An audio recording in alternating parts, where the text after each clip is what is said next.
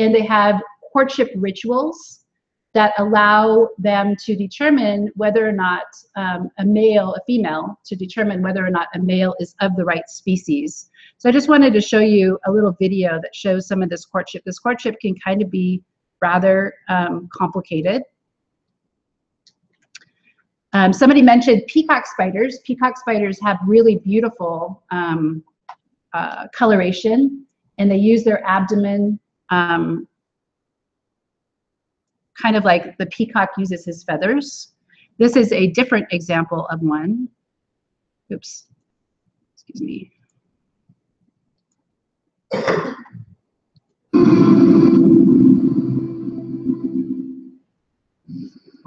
For the male jumping spider, flirting with a female is a dangerous game.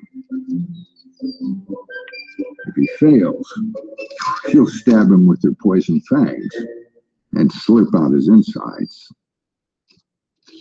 Before he gets any closer, he'll have to impress her with a dance.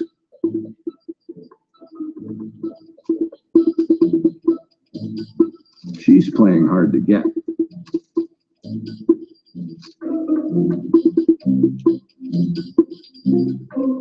But he's not going to give up. It's time to make his move.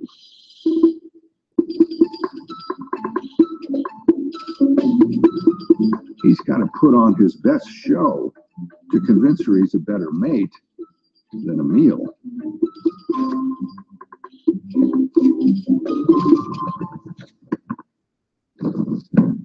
For his grand finale, he sings her a song.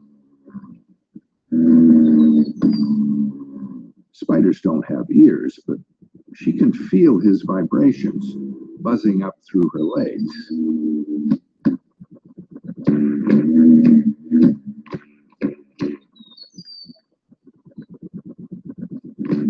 He casts his spell. And she is mesmerized.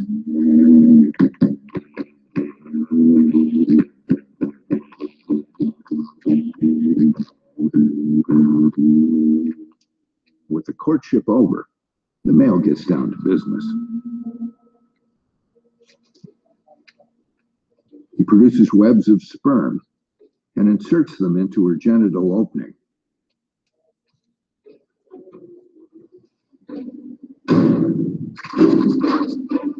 He escapes with his life, and she is left pregnant with dozens of babies. Okay. So that is reproduction in spiders. So that would actually be another good example of a reproductive isolating mechanism. Remember we talked about courtship, or I talked about courtship as a reproductive isolating mechanism that would keep species separate. So unless the male is and the female are of the right species, they would not be able to respond appropriately. Okay, so we're going to finish the arthropods today. So the next group are the subphyla Crustacea. So remember that the spiders were cheliceraformes, and they were in the same group as the horseshoe crabs and the scorpions and the mites. But this is a different group. These are Crustacea, and they're called crustaceans because they have a harder exoskeleton than the other exoskeletons that you see like on a spider, because they have an exoskeleton of calcium carbonate. And so their exoskeleton is calcified, not just made up of polysaccharides, chitin. So the exoskeleton is calcified, and it tends to be harder and thicker.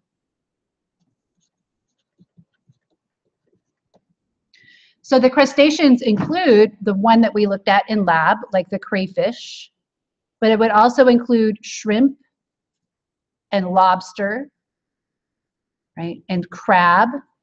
And it also includes one that's very interesting that you might not, if you looked at it, think is related to these, and that is the barnacle. So the barnacle has an outer shell that looks actually very similar to a clam or a mussel. they actually adhere to rock surfaces, and then they extend their jointed appendages out, and they are filter feeders. So we'll look at a picture of a barnacle in a second. So this is just an example of a crustacean, right? The crab, the ghost crab. And then if we look at some other examples, krill. Now I said that krill was what type of organism? What is it grouped as? Because it's microscopic. Does anybody remember? Krill is grouped as a microscopic what? It floats in ocean currents, and so therefore what type of floating in ocean currents, what would that be? Plankton, right? So krill are examples of zooplankton. Okay, so that zoo means that they're animals, and plankton means they float. And so algae is not an animal, so it is actually phytoplankton. So when you see phytoplankton, so algae would be phytoplankton. And I mentioned that when you look at food webs, it's very interesting because you always have at the base of the food web the most amount of biomass. So if we looked at like a food web here, where we would have the phytoplankton down here, they are photosynthetic, so they can capture light energy and CO2, carbon dioxide from the water, right, and put it into chemical energy, and they can grow. And then we have the zooplankton on top, right, so they feed on the phytoplankton, and then we might have this would be like baleen whales.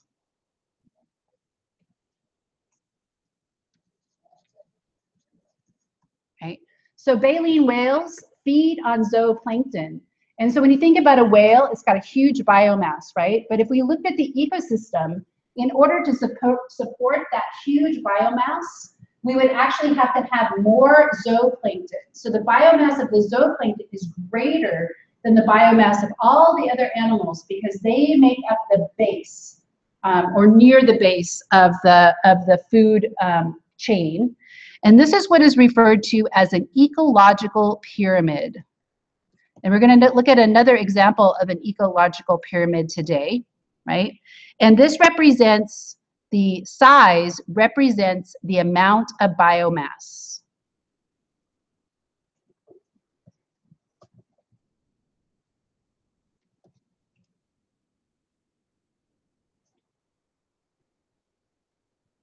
So if you think about like the mass or the weight of all the zooplankton would have to be greater than the weight of all the other organisms that feed upon them, including whales.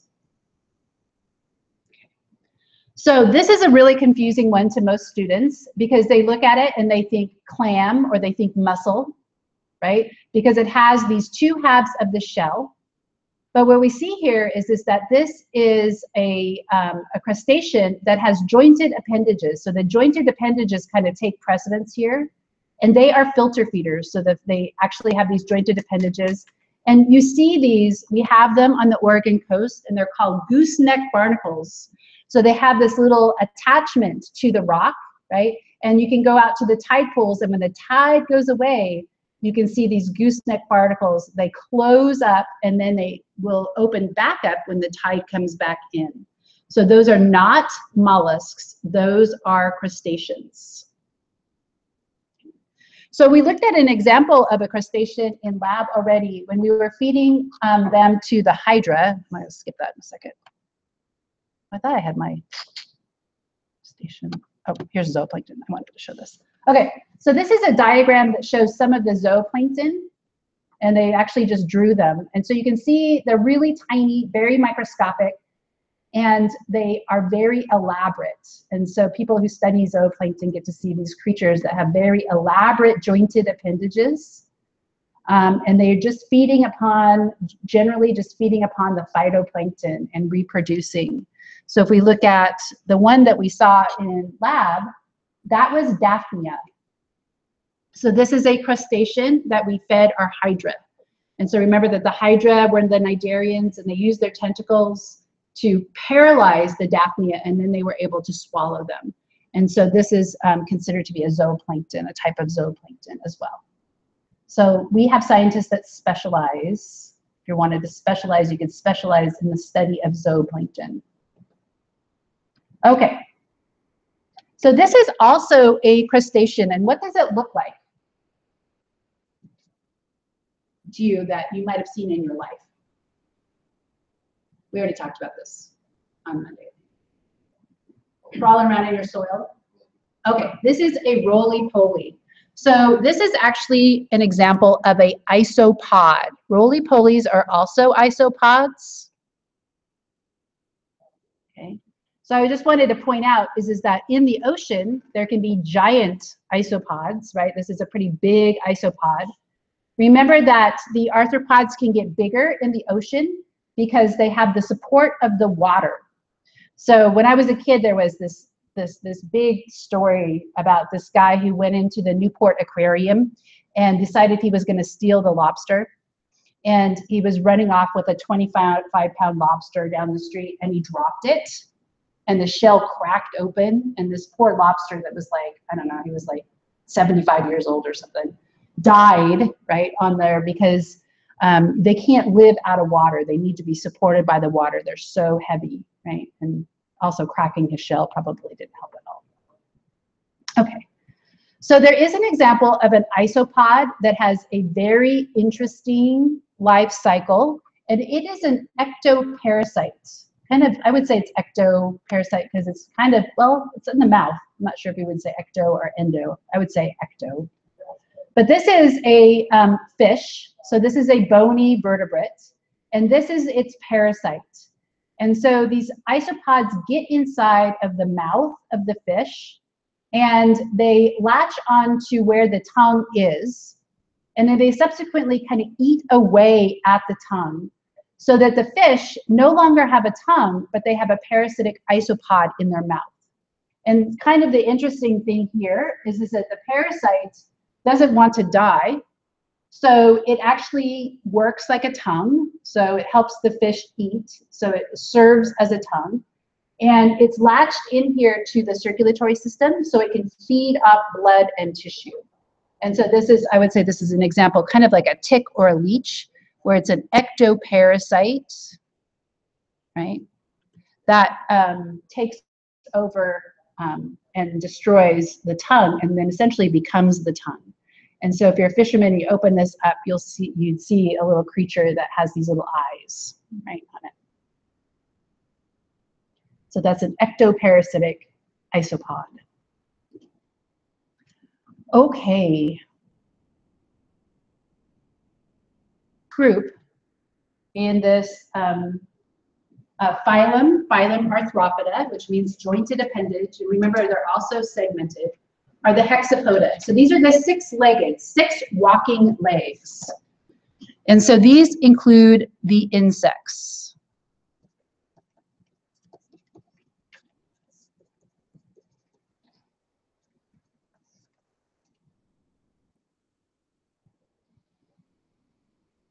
So one of the really interesting thing about the insects is that they can be classified based upon their jointed appendages and their mouth parts, and also the presence or absence of wings and modification of legs.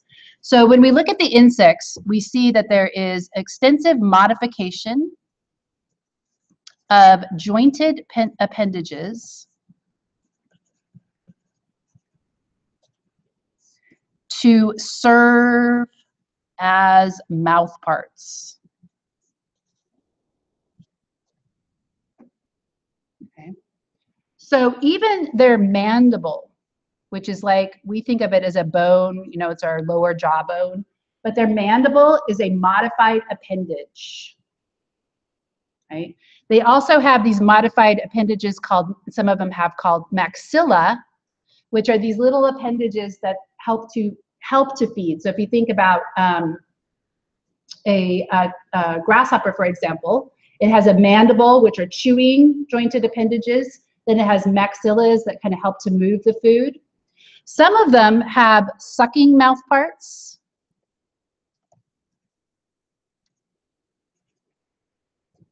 Okay, so like aphids. Aphids are insects that feed upon plant juices, and so the aphids are always what come out and like attack your rose bushes or other plants, and they have a kind of interesting behavior, the aphids do. So those are the sucking mouth parts. We could also have mosquitoes that have sucking mouth parts. And then we have butterflies. So butterflies not only have sucking mouth parts, but they also have a coiled tube. And so their mouth parts are, it's a jointed appendage that has become a coiled tube, and they can unfurl that tube in order to get at nectar inside the flower, okay? So what I want you to know is that these mouth parts are jointed appendages. They're modified jointed appendages, and depending upon what the organism eats, they're different, right?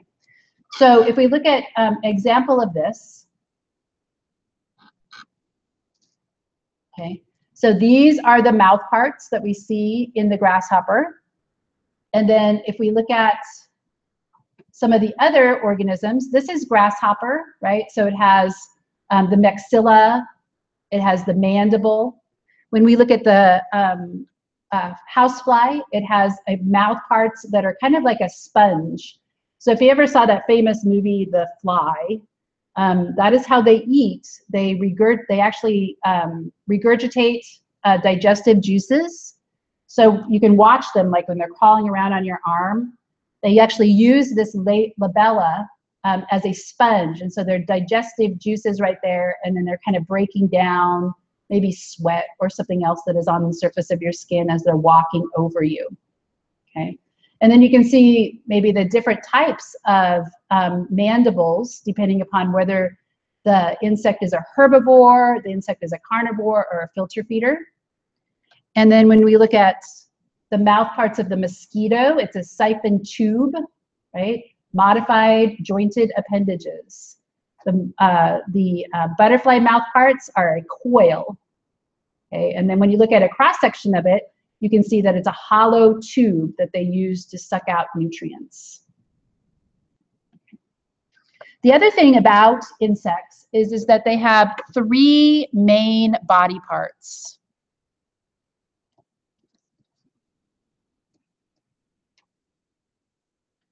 So they have a head, and then the thorax is where the legs and the wings come off, and then they have an abdomen. So the abdomen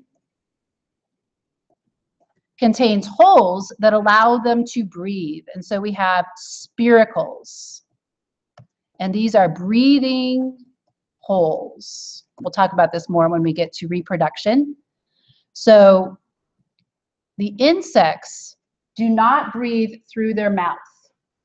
So sometimes you see them and they're like, their abdomen's getting bigger and smaller, and you can kind of see their abdomen going like this. That is them taking in air, right? And so it would be, the spiracles would be along the surface of the abdomen. This is also where we have the anus, which is at the very tip. And then we have copulatory structures too associated with the abdomen. So the female has an ovipositor that she uses to deposit eggs, and the males have a penis-like structure with which they use to fertilize the eggs internally. So after they're fertilized, the female will deposit them, okay? So that's the abdomen. The thorax has the walking legs and wings.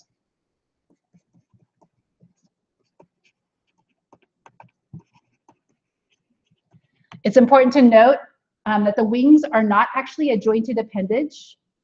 There's kind of some interest in how wings evolve. They appear to be just an extension of the exoskeleton. And sometimes the wings are really hard and don't have visible blood vessels. And sometimes you can see the blood vessels, the nutrient channels inside the wings. Okay. And then the head contains the eyes, the antennae, and the mouth parts. Okay. So 3 main body parts. When we look at spiders, they actually only have 2. And then crustaceans have many, actually, like shrimp, if you think about it. Okay. Or if you think about centipedes or millipedes, they would have many different segments.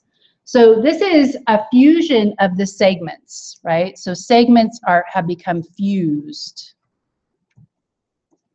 So many segments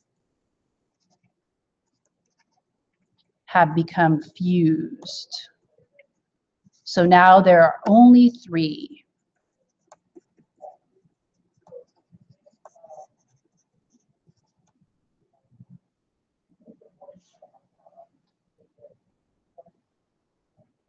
Main segments of the body. Okay.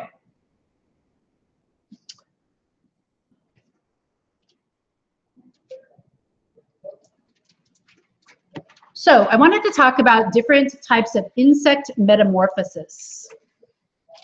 As I mentioned before, all arthropods have to molt.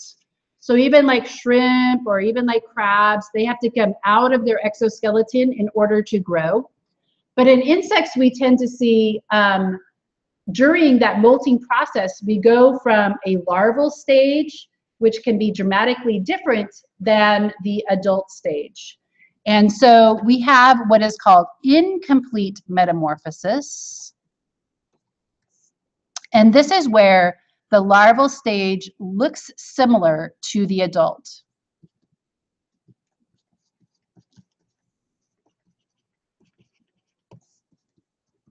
The adult being the stage that reproduces, right? So the adult is what can reproduce.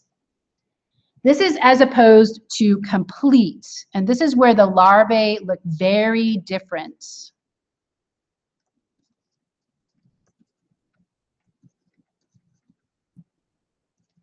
from the adult.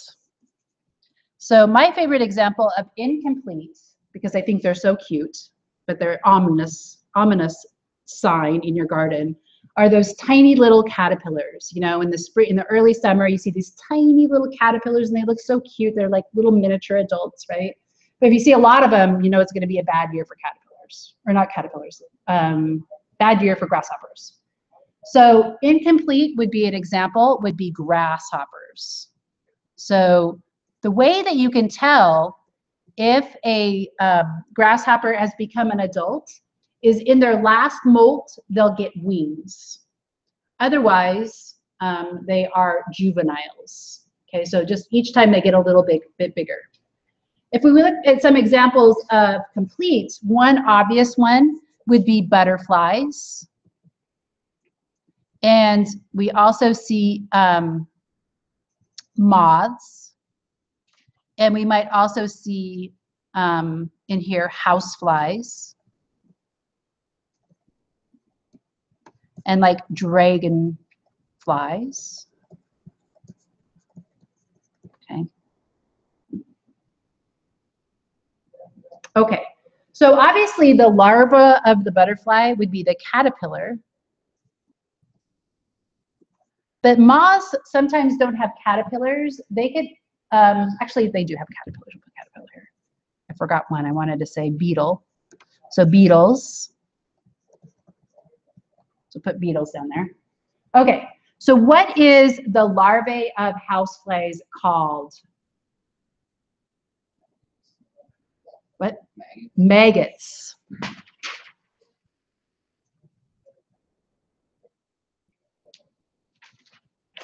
Okay, in dragonflies, they're called nymphs. The dragonfly nymphs, and these are aquatic. And in beetles, these are sometimes called, does anybody know? You're digging around in your soil and you see this weird shaped cocoon, or maybe it's a white little wiggly worm. It's in the soil. What is that called? Like a white worm. Like, does anybody know? These are called grubs. Right. So when we look at the advantage to having complete metamorphosis, there is a hypothesis as to why this type of life cycle would have evolved. And this is called resource partitioning. So this is an example of resource partitioning between larvae and adults.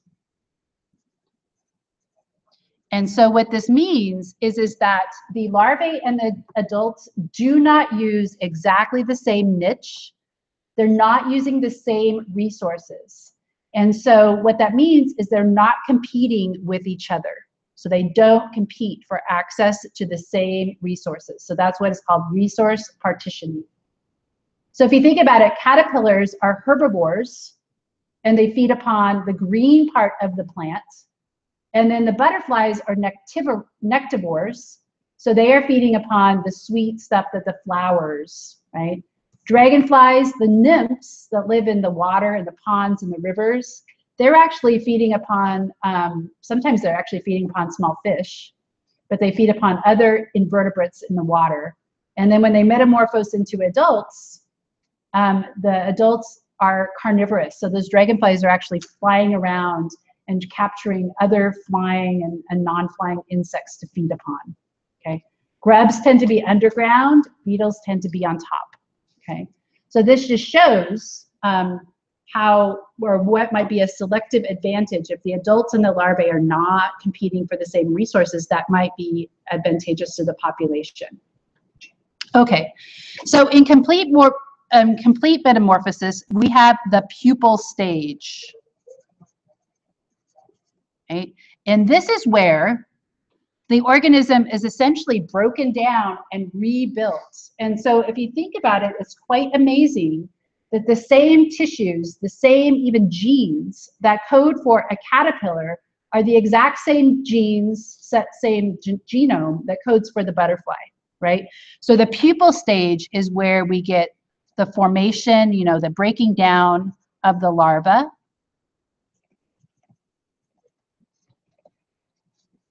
Right? And the building of the adult.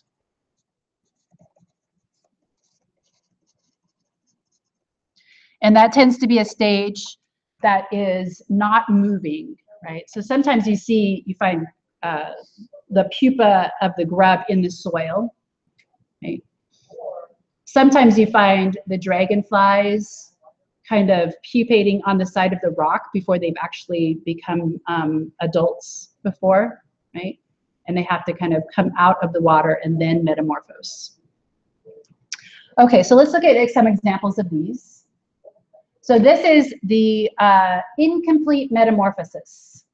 Okay, so notice that they don't have fully formed wings, right, until they become adults. So the adults can fly, the juveniles can't.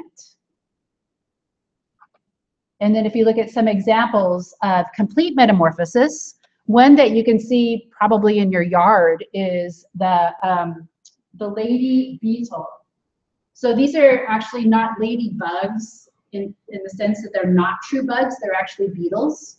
And so here you can see the pupa stage. Actually, I think it looks like a little piece of poop, right? So it looks like something, you know, pooped on the leaf, right? But that's the pupal stage. I'm not sure if they did that on purpose, okay? But the larvae are really weird looking, right? And then here is the adult. So that would be an example of complete metamorphosis in the lady beetle. This is another example. This is the nymph, the dragonfly nymph that lives in water. And the dragonflies, the nymphs live much longer than the adults. So a nymph can live in the water like 2 to 3 years. And then one summer, it'll just metamorphose and become the terrestrial dragonfly. And dragonflies don't tend to live more than 2 to 3 months. So the larval stage is much longer than the adult stage in this particular group of organisms. Okay, so let's talk about pollination. So this is an example of an ecosystem service.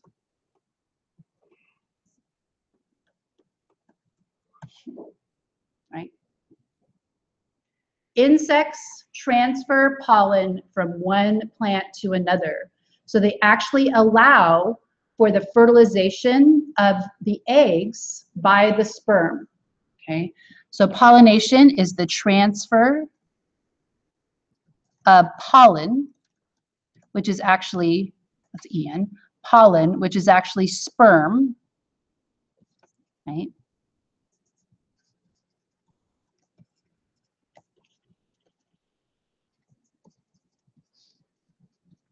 From one flower to another. And this is an example of cross-fertilization. Now, not all plants use insects. So if you think about grasses, grasses actually transfer their pollen via the wind, right? Some organisms use mammals. So there's these big, in the tropics, sometimes it's the monkeys that actually go from one fruiting tree to another, and they transfer the pollen on their nose, for example, as they kind of dig around in the flowers, okay? Sometimes it's even lizards are pollinators, but pollination tends to be done by insects. So this is an important ecosystem service. And the insect that we rely most upon is called the European honeybee.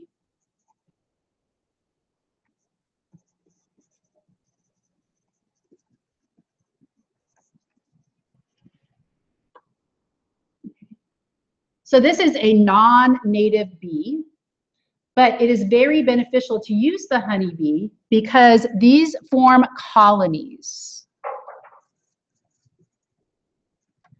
that can be transported from one crop to another.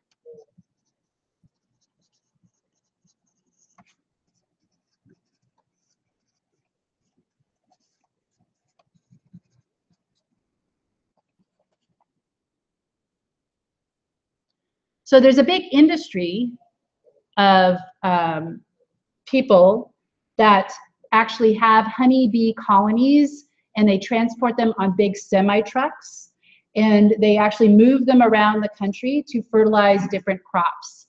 And one good example of this is the almond crop in California.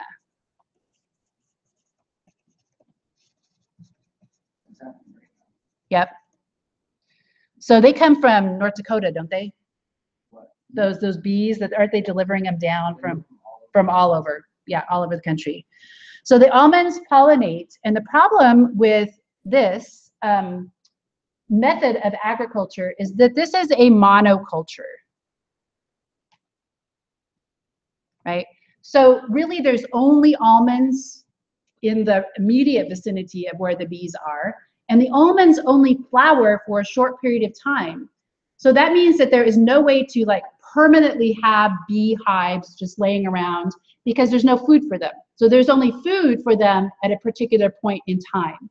And then they have to be transported elsewhere. So it's kind of a problem in terms of that you have to bring the bees to the crop in order for pollination to occur, in order for them to get the plants. And so this is a service provided by honeybees. And if you took them away and the almond crop failed, then you could say, oh, well, bees economically are worth $1 million, right? So they provide a service that has an economic benefit, okay?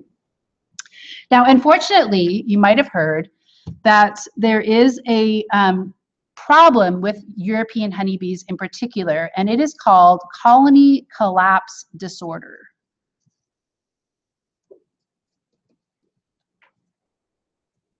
So CCD, I think it's sometimes referred to. And this is where colonies die off. So you have large die-off of individuals. You could have colonies moving away from hives and disappearing. Can't you have even queens that just disappear from the hive, right? So the colony collapse disorder is a big problem economically. And so there's lots of scientists, biologists, who are trying to figure out why colonies are starting to collapse and how to prevent them. Now, there is a new insecticide that might be kind of one of the problems with the colony collapse, and this insecticides are called neonicotinoids.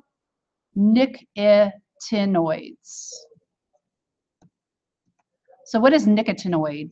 Where does that come from? nicotine, right? So tobacco actually has nicotine in it, and nicotine is actually an insecticide. But this is a new group of insecticides that they've only recently started using, and they believe that this insecticide is particularly harmful to honeybees. Okay. So that could have been a problem. The other problem is that they have mites, right? So sometimes colonies get parasitic mites in them. And then what they have to do is they have to give the colony a pesticide. So they actually have to kill off the mites. And what they think is that the mites have become resistant to pesticides over time. So mites have become resistant to pesticides.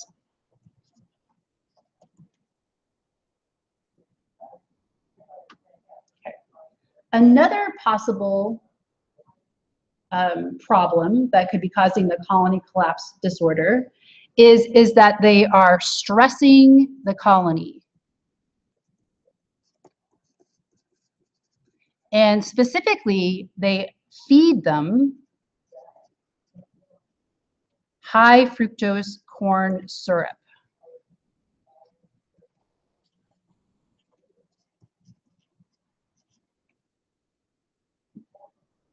So when they're not able to get them to a crop and not have a crop that's feeding them, they can give them high fructose, they can give the whole hive the high fructose corn syrup to kind of keep it, you know, alive.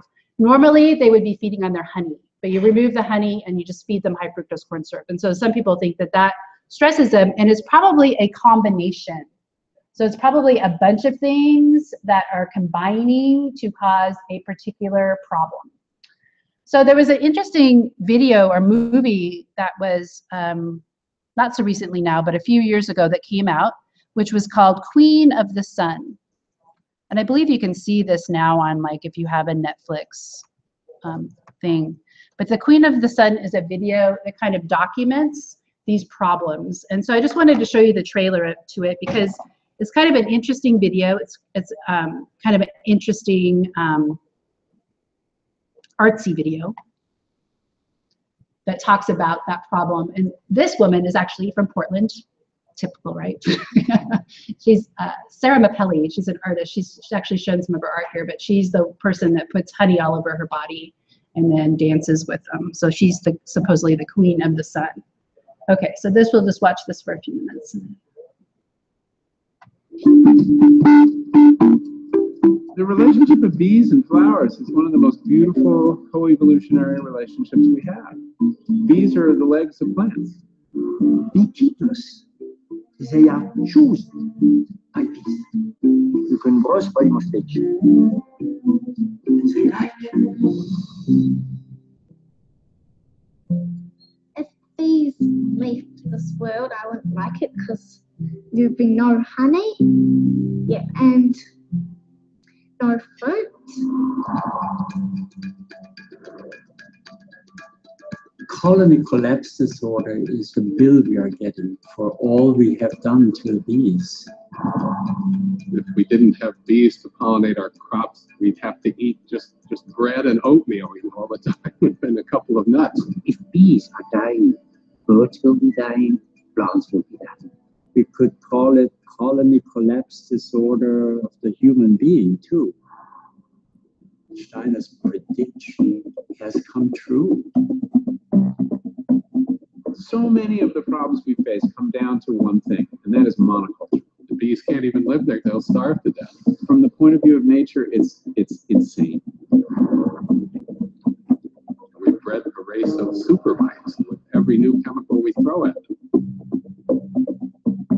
Pesticides came from warfare. Of course, they instantly kill the pollinators. When you see an airplane spraying, there's this tremendous feeling of not being able to do anything. I really don't want to lose them. I'm really finding out why I'm beekeeping is to keep that going for my children's children. Our very lives depend on beekeeping. The bees sort of let me know, go ahead, we'll help you. Honeybee sanctuaries are springing up like mushrooms in this country.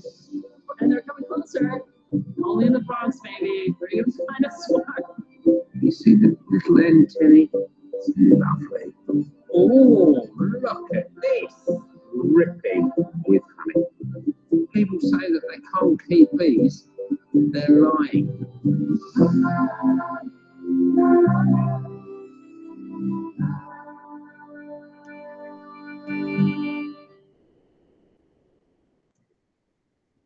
Okay, so those are the European honeybees.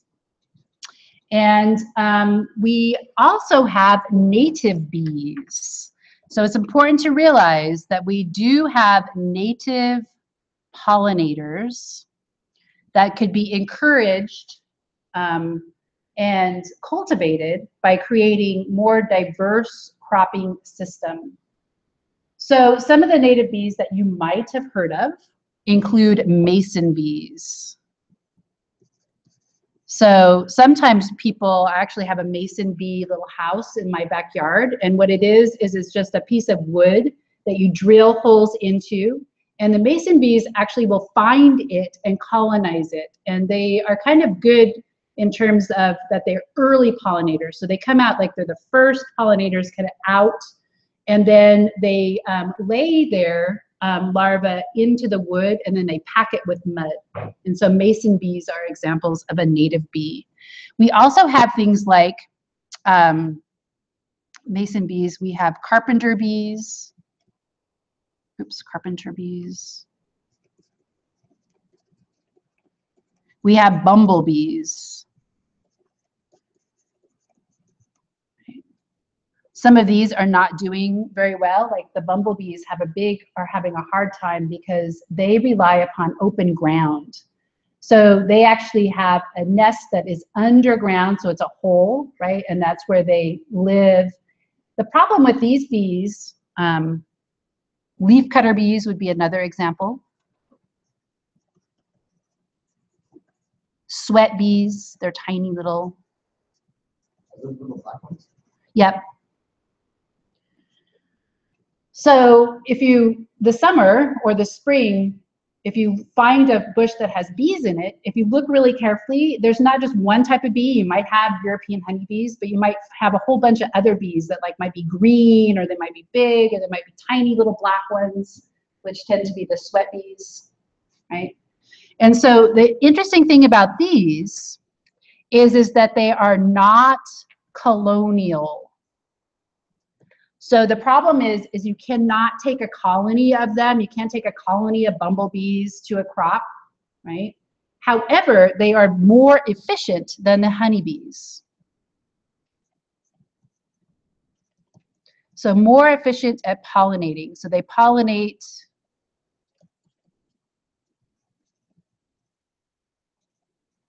right? But they require an ecosystem, not a monoculture, right? So there are scientists that are very interested in studying native bees and figuring out how we can incorporate them into our food production rather than relying upon colonies of honeybees and moving them around. Okay, so we're gonna take a 5-10 minute break. We'll come back at a little bit after, maybe quarter after, and then we'll come back and talk some more about, we're gonna move on to the echinoderms. So you can get up, everybody should get up and stretch their legs at least. Get a drink of water, walk around a little bit.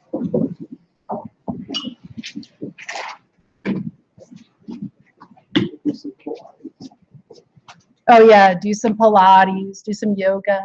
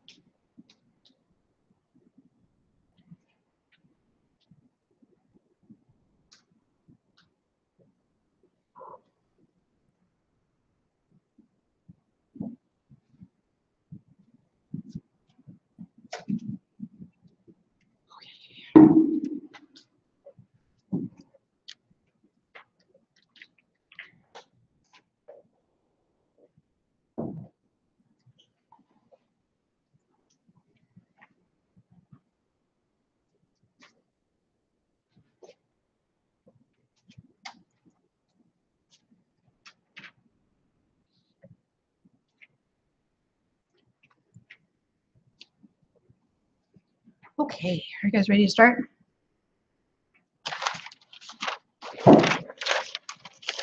So we have 2 phyla left to go over. So we just finished the arthropods, right? We're now going to focus right up here. And so remember, we're not going to cover some of these, including ectoprocta and brachiopoda. But I wanted to show you that the echinodermata and the chordata, where we're in the chordata, are more closely related than we are to the other invertebrate phyla. So the reason for this has to do with embryonic development. So we talked about deuterostomes, right? And how the second opening becomes the mouth and the first opening becomes the anus. And how it's opposite in these groups of organisms. And this actually is an embryonic difference that was noted before molecular biology was able to confirm the fact that when we look at molecularly, our DNA is more similar to echinoderms than it is to the other invertebrates. So echinodermata, does anybody know what that means? If you were to break down that word into its roots. What does derma mean? Skin, okay? So echina actually means spiny. So these are spiny skinned. And one of the interesting thing about these is that they are all marine. So what that means is that there's not a lot of diversity in this group. So there's not as many species in this group as, say, for example, in the arthropods or even in the mollusks, where we have some terrestrial adaptive radiation has occurred. Okay, so if we look at examples, this would include the sea star, which is commonly called the starfish. It also includes the sea urchin and the sand dollar. So we generally only see the sand dollar's endoskeleton, right? It has a skeleton that's endo rather than ecto, or exoskeleton, and it is has spiny skin in the living creature. And then we have what is called the sea cucumber. So if we looked at why we put all of these organisms together, so we can look at the unique characteristics.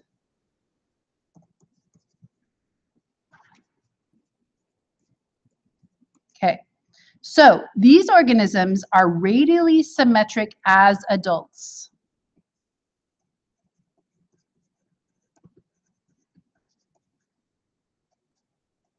However, this is a derived characteristic. This is not ancestral, because remember that all the other invertebrates that we look at have bilateral symmetry. And even when we look at these guys embryonically, as larvae, they are bilaterally symmetric.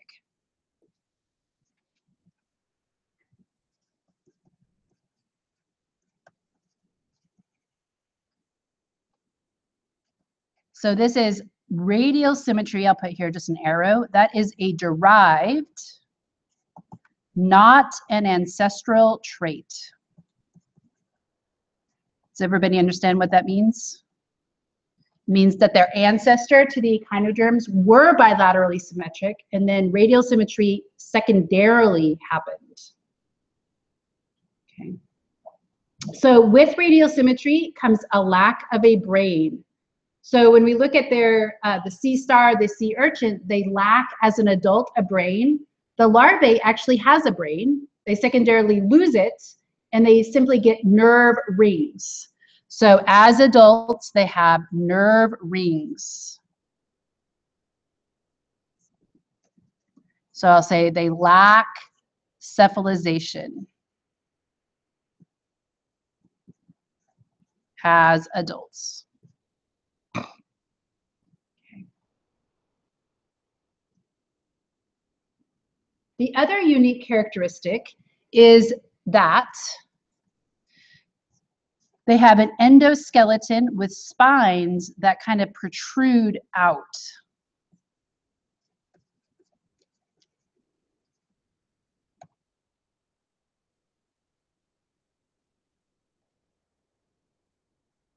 Now, their respiratory system is actually on the surface of their body. So if I was to talk about a sea star, for example, they have these spines that protrude out on the surface of their skin.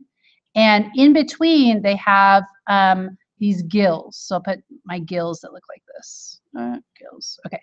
So this is my spine. And this is my skin gill. So the gill is part of the respiratory system. But if you think about it, their system, their body, would actually sometimes get covered in debris, and it could kind of suffocate them, if you can imagine. So what they have are these structures that are called pedicellaria.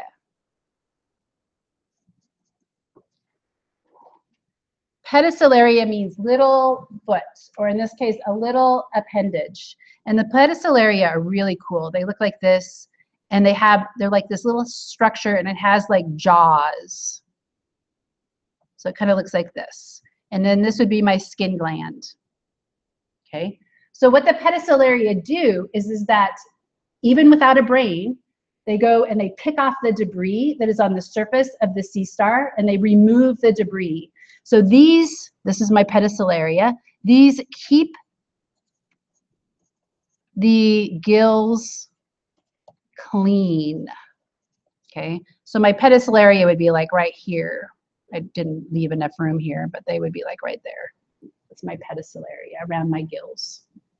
Okay, so that is, pedicellaria are unique to echinoderms, and then having that spiny skin where their endoskeleton is part of the spine. The third thing is that they have a new system. So we would say that it has a novel system. So when we think about systems, we think about digestive, respiratory. Actually, I don't want to be put novel system. Sorry, I want to put that on there. Okay. So that means it's only found in echinoderms. So it has to be something that does something other than eat and digest food, get oxygen, deliver nutrients, right? And so this system is what is called the water vascular system. Only found in echinoderms. It is not digestive, circulatory, I'll just abbreviate that, or respiratory. So it's not part of the digestive, circulatory, or respiratory system. So this includes the tube feet.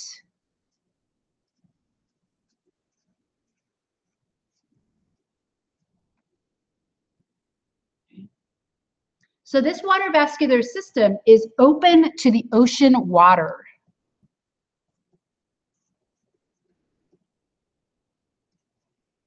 And so it's actually filled with seawater.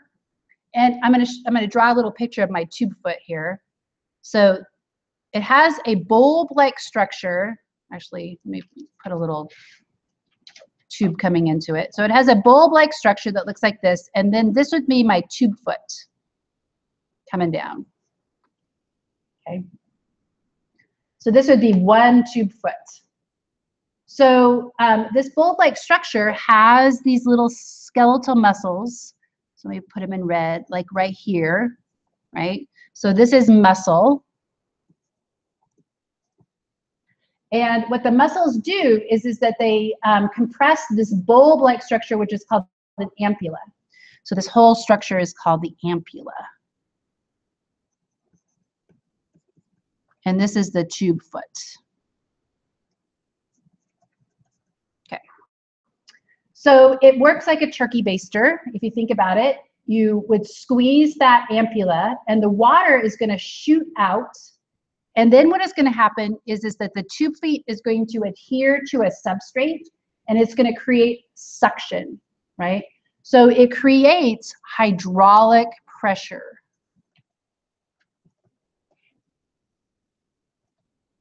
That is independent of muscular contraction. So the pressure to maintain it does not require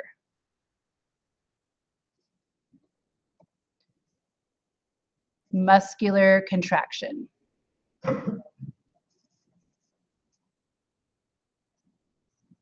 Right, so the hydraulic pressure does not require continued, so maybe put, does not require continued muscular contraction, because they'll just suck onto it, right? And so this is why when you're trying to pry a sea star up off the ocean floor, for example, it's really hard to get them up because they have thousands of these tube feet that stick them to the ground, right? So this water vascular system is locomotion, so it's used in movement, and feeding, right? So the water vascular system, the tube feet, is involved in moving. They move really slow, but they actually have pretty complicated behavior. And then also feeding. So one thing that they feed upon are bivalves. And bivalves, remember, are mollusks, so like clams. So they're able to clasp onto a clam and apply hydraulic pressure until those adductor muscles weaken, and then the clam opens a little bit, and then what the sea star does would it would just actually kind of spit its stomach into the clam and digest it and then suck up all the nutrients from the clam. Okay, so I'm going to show you a little short video that shows feeding behavior in a echinoderm.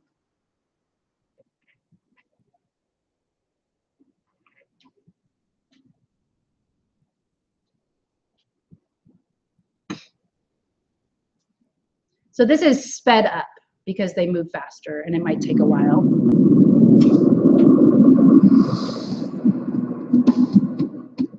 Like an advancing army, the sea stars move into position, slowly but surely working their way up toward their victims.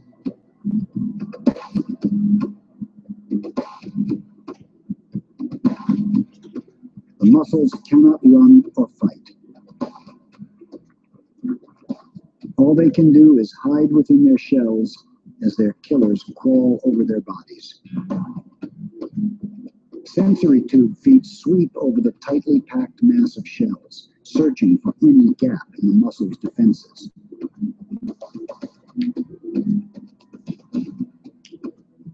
Settling on its victim, the sea star hunkers down and begins its attack.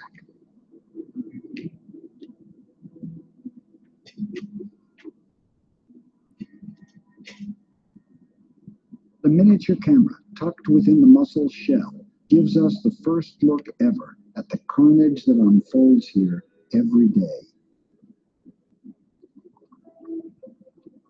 Once the tube feet have physically breached the mussel's defensive line, the sea star's translucent stomach begins the final assault.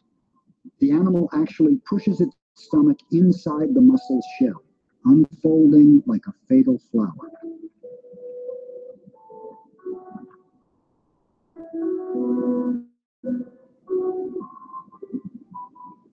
The stomach unleashes a volley of chemical weapons, digestive juices that dissolve the muscle's soft pink flesh.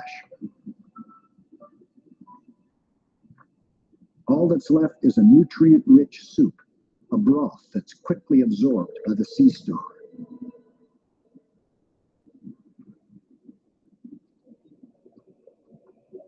Having assimilated the muscle, the sea star's stomach pulls away. And the animal moves on, leaving behind an empty shell.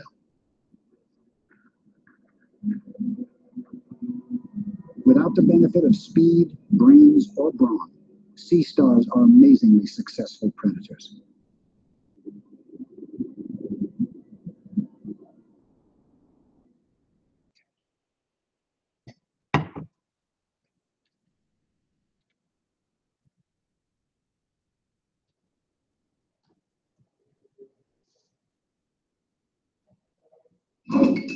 Oops, that's not what I wanted to do. I'm not heavy in the A-flush yet. Okay. So, sea stars are actually really important to the ecosystem, and we're going to watch a video in in lab this week that looks at the significance of the echinoderms in the ecosystem. But one of the really interesting things that has happened recently with the sea stars, specifically on the Pacific coast, So like off the coast of Washington, specifically in the San Juan Islands, and off the coast of Oregon and California, is that the sea stars have started to die. And so they call it the sea star wasting disease. And what happens is that they just start to kind of turn to mush, and then their legs will fall off. And so there has been recently a dramatic decline in the population sizes. It seems to be maybe getting a little bit better. They've discovered that it is a virus that is doing it, but they also think that the warmer water temperatures along with ocean acidification is also kind of stressing them out so that they're actually more prone to the virus, and that might be why we're having a massive die-off of the sea star population. So it'll be interesting to see how that affects the rest of the ecosystem. Okay. So we are going to look at just a few other examples of echinoderms. So the brittle stars would also be echinoderms. Generally, when you look at sea urchins, you think of just seeing their endoskeleton, and it is radially symmetric. And so it would be like taking the arms of a sea star and kind of folding them over, and you would still see that radial symmetry so that you could cut this animal in different planes to get two identical halves. Okay. And then here is an example of a sea cucumber. The sea cucumber is really soft, so it's kind of got a reduced endoskeleton with no spines, but it has these rows of tube feet that allow it to kind of move along the surface of the coral reef, and they kind of just kind of funnel in food in through their opening of their mouth. Okay. I'll skip through these. Oops, I will talk about that in lab. Okay. So I'm just going to introduce you to the very last phylum, phylum Chordata. So remember that these organisms, including us, are deuterostomes. Okay. And so I'll put along with echinoderms.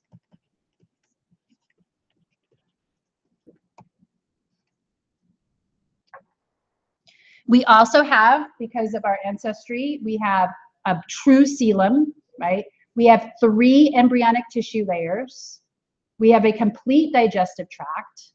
We are bilaterally symmetric, and we have cephalization. So those are kind of terms that I've kind of repeatedly kind of discussed with you. So those would be ancestral traits. So if we look at the derived traits, what makes this phylum so interesting is that there are 4 characteristics. These include the notochord.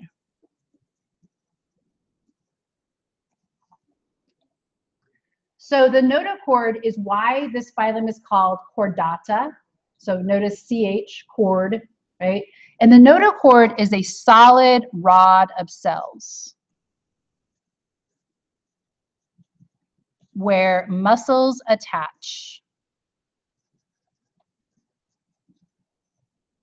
Okay. In vertebrates, this is replaced by the vertebrae. So replaced by vertebrae in most chordates, not all. We'll talk about some chordates are not vertebrates. Okay.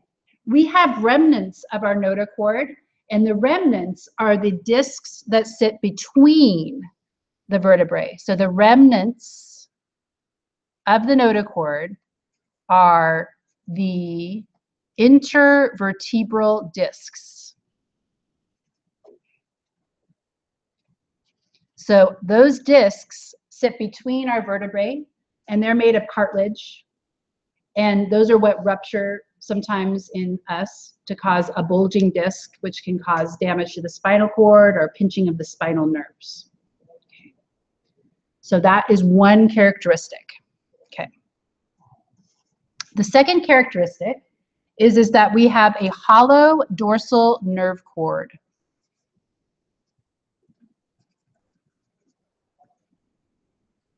Okay. Notice that's without an H, nerve cord. Dorsal instead of ventral, and hollow instead of solid.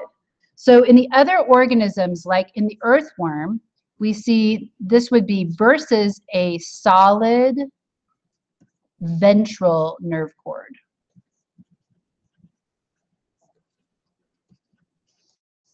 Right, so when we look at octopus, for example, they have a solid ventral nerve cord. Crayfish, solid ventral nerve cord. Okay, so all chordates have a hollow dorsal nerve cord. The third thing is that we have pharyngeal gill slits. Okay, so in some chordates, this is used for respiration and obtaining food. So, and filter feeding. So, for example, in fish, the pharyngeal gill slits are used to breathe, right? Water, oxygenated water rushes into the mouth and then out through the gills, and that's how they get oxygen. Some more primitive ones actually filter food through the use of their gills. Okay. We have embryonically pharyngeal gill slits. So as we develop, we lose those gill slits. Some of them become incorporated in our jaw. We actually have a bone that sits right underneath our throat. Does anybody know what that bone's called? It sits right here. Hyoid. So the hyoid is actually a remnant support of our gill slits embryonically, right? So even mammals have gill slits at some point during their development. Then the last thing is that there's a post-anal tail.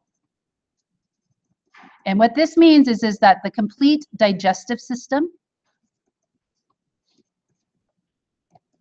we have a complete digestive system that does not run the entire length of the organism.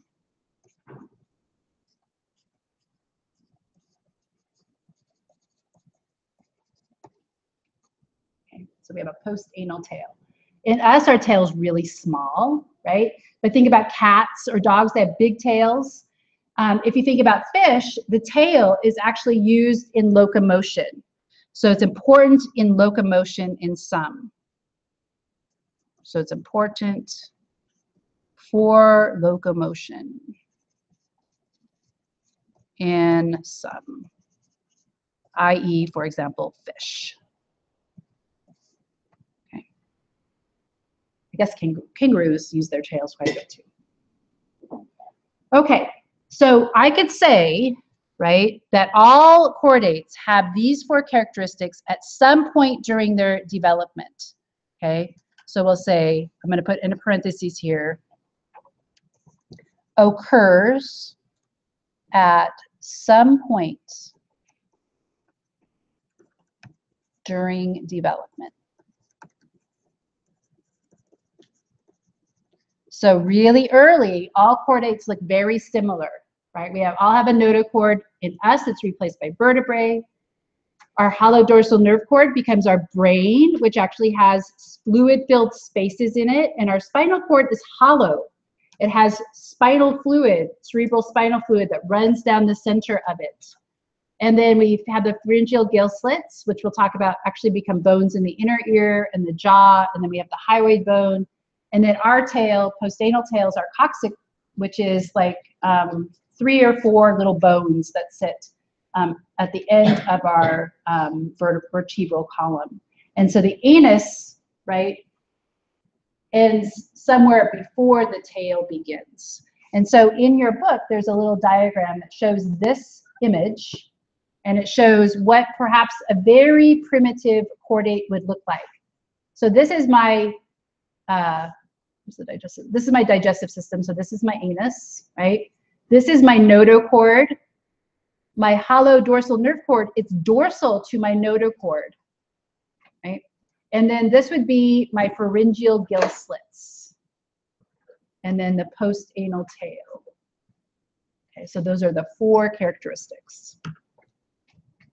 Okay, so I'm going to stop there for today. And I will see you in class tomorrow in lab. Make sure you bring your lab notebooks. You're going to turn your lab notebooks into me tomorrow. I'm going to try to get it to you tomorrow. Okay, so I'm going to try to get you your review sheet also for the. We're making up that lab on Friday, right? Yes. Yep. So for those of you who missed the first lab, Friday at 12:30, we're going to make that lab up.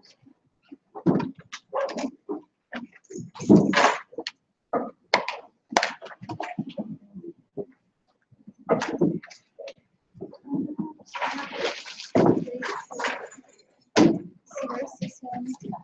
And then, do we turn this one in? No, you didn't. Okay. All right. I just wanted to. Did you make turn this one in? No, not yet. Okay. I needed to do the video still. Okay.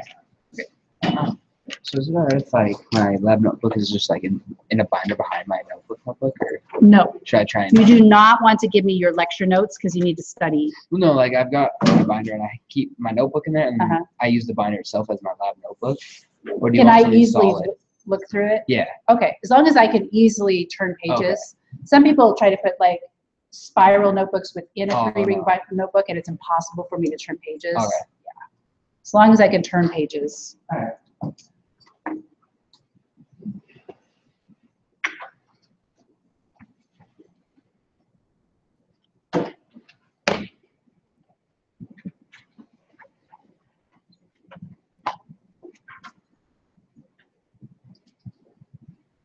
See you later.